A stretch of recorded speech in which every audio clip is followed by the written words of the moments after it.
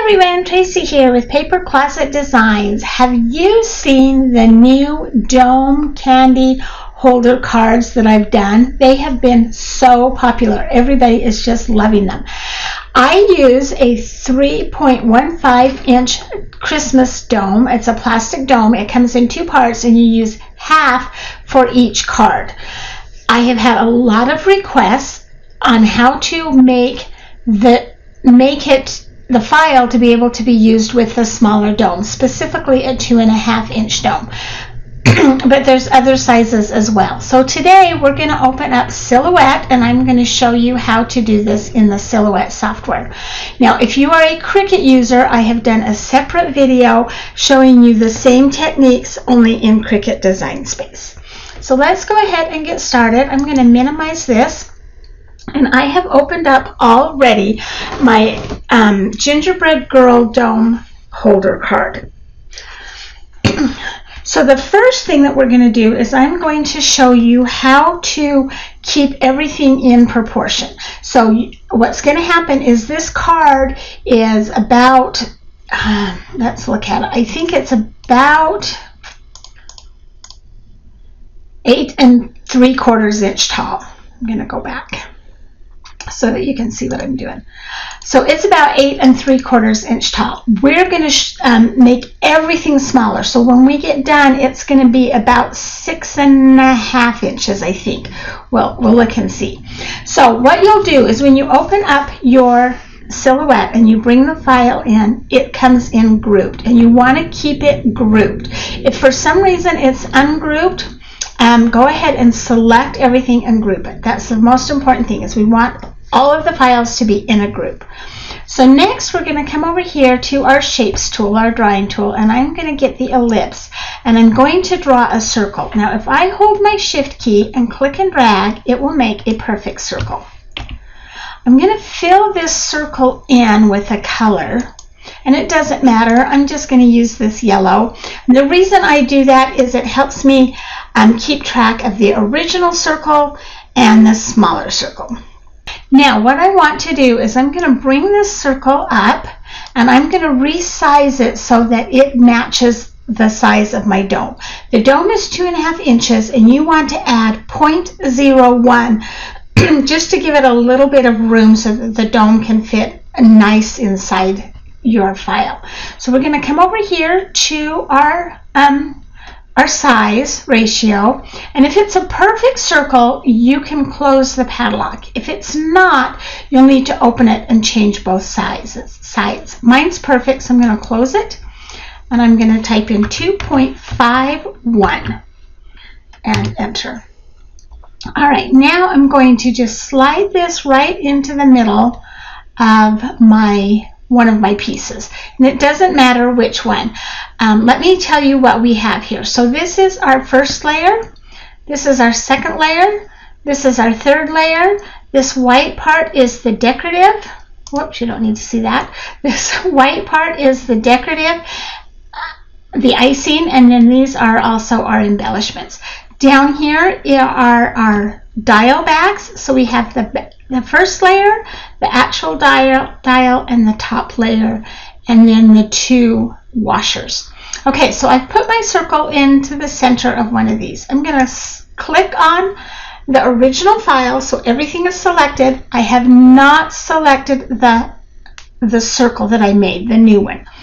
We're going to come over here to our transform panel, which is this little icon right here. It has the 3 rectangles with the line going through them. And we're going to open up the transform panel. Then we'll click on this second tab. This is our size or our scale. And you can do this a couple of ways. You could click on the corner and drag it, but the easiest way for me, I think, is to just decide how is to use the scale tool. And so let's start off with, I already know what I want to do, but we're going to start off with 75%.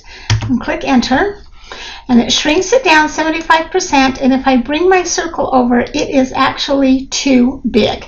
So let's undo that, and get it back to the original size, and let's try 80%.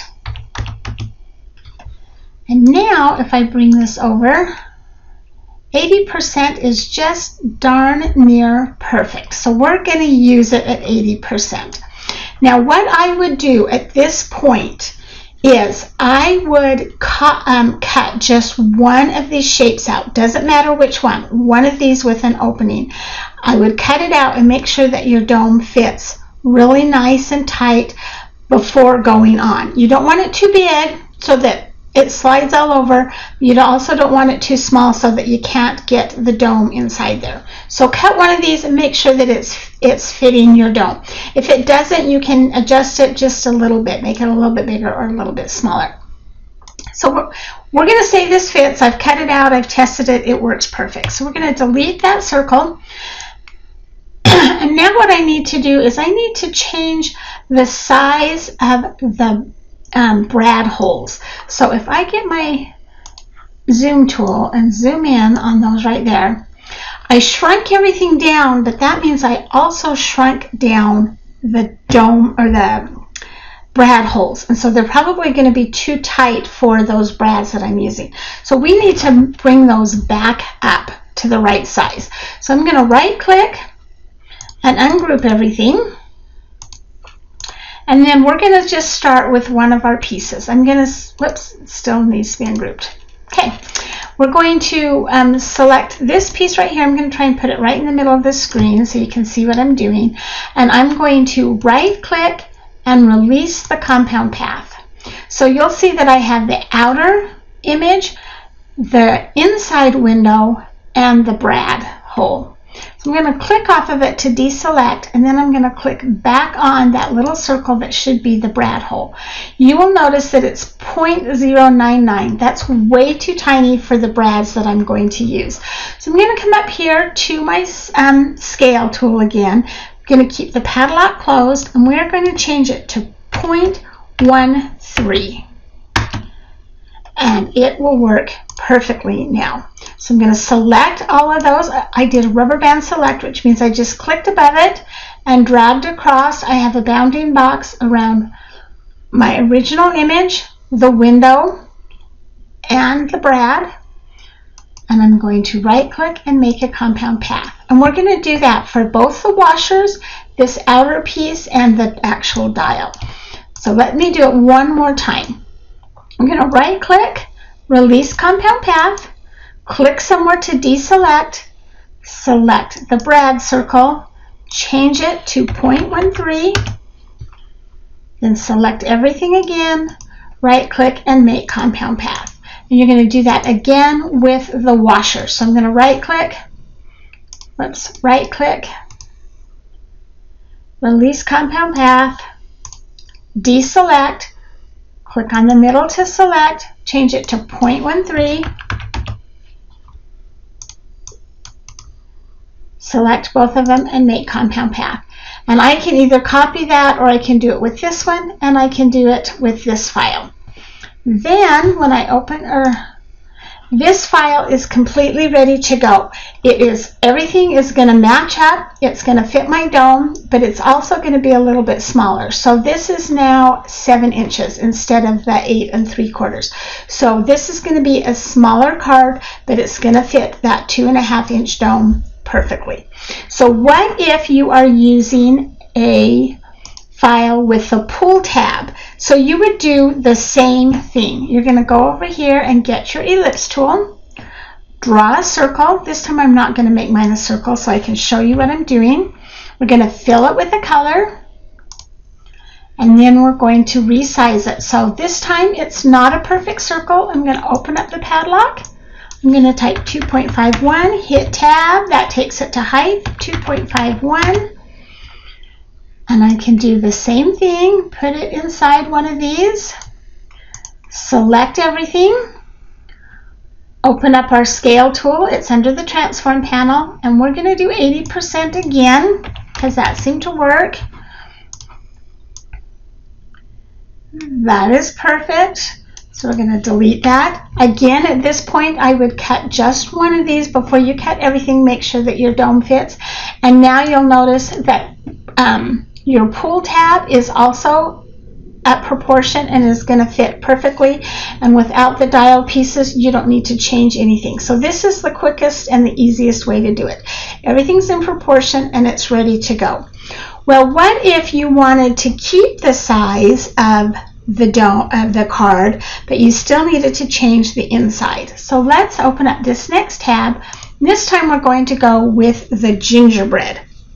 So I've got the gingerbread boy, and this time we want to keep the height, but we want to make sure that the dome inside is going to fit. It's another really easy fix.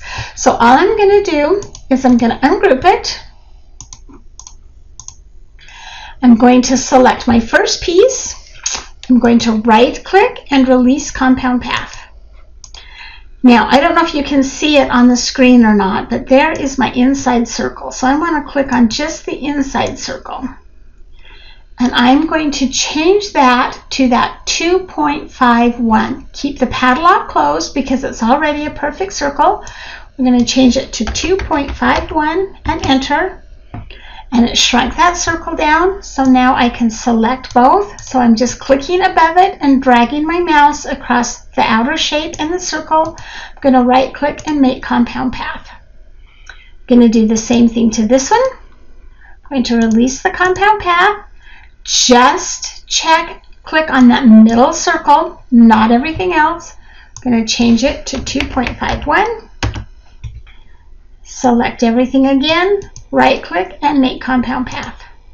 And that is all ready to go. And you don't need to change your circle, your brad holes on this one because we did not change the height of the file. So this is still going to be that 7 3/4, the original size. It's still going to be the original size, but now you have a smaller hole for your dome. That is for the pull tabs, or excuse me, the dial. So now if you wanted to keep everything the same size again, but we're doing a pull tab, we're going to come over here and we're going to open this one. It's the gingerbread man again. So I would change the inside. First I'm going to ungroup it. And just like before, I would release the compound path. I'm going to select that inner circle, make sure you click right on it. We're going to change it to the 2.51. Select both of them, right click and make compound path. And then of course you would do it with this little gingerbread with the cutout face as well. But now we've got this pull tab, and the pull tab, if I drag it over, whoops, those need to be ungrouped. If I drag it over, it's actually bigger than the circle. So how am I going to fix that? Well, let's zoom in so you can see what we're going to do. We're going to click on this. We're going to right click and we're going to release the compound path. So follow me along with this. It's not difficult. We're going to select the outer edge, or the outer design, the outer gingerbread, and I'm going to cut it. So it would be Control-C or right click and cut. And the gingerbread piece disappears. It's in your clipboard. So now we're going to select all of this. So I just clicked across and dragged it. So I've got the pull tab and all the little perforation marks, and I need to group it. And now we can resize this. If you look over here, your width and your height are different, and that's because the height has that little pull tab, that little arc. So we want to make sure that we're changing the width. Make sure your padlock is closed. Change the width to 2.26. So it's a little bit smaller than the dome, so that the pull tab fits inside that dome. Go ahead and hit enter. It's going to keep it all in proportion, and it's just going to make it a little bit smaller. Now I'm going to right click, and this time I'm going to paste in front. And we want to make sure we do paste in front and not paste, just paste, because if we hit just paste, it'll put it somewhere on the board. We want to paste it in front so it pastes that gingerbread right where we originally copied it. So we're going to paste it in front, but then we're going to right click and send it to the back. And you'll notice that your pull tab is right on top of your little gingerbread piece. So we're going to select that, And this time we're just going to group it, and that is ready to go. So now if I fit to window, there's my back piece, or layer 1, there's layer 2, there's the decorative panel and his little cheeks, and then the pull tab in the back, and it is completely ready to go. So pretty simple to make your file fit those dome cards. You just have to decide, do you want to keep the card the same size as it was before, or shrink everything down into proportion? I hope that helps. If you have any questions, please feel free to email me. Give me a thumbs up. Make sure you hit subscribe down below so you don't miss any of my videos, and have a great day.